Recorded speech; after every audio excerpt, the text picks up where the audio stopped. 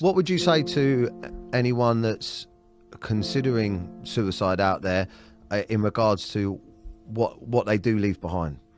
So what you leave behind is it's just pure upset and a lot of questions, and no one's ever going to get the answer for them questions because you're not there to answer them. If you tell people what you're going through, they might not be able to help you, but they can hold your hand during that time. Do you know what I mean? And I do understand where people get with a suicide. I've tried it, you know, since my father died myself.